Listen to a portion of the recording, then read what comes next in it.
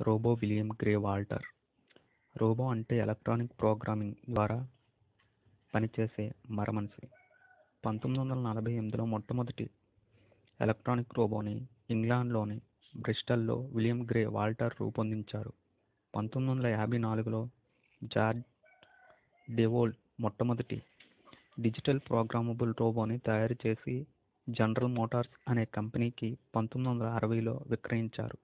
ఆ కంపెనీ వారు వేడివేడి లోహాల ముక్కలను పైకి లేపటానికి వీటిని ఉపయోగించేవారు.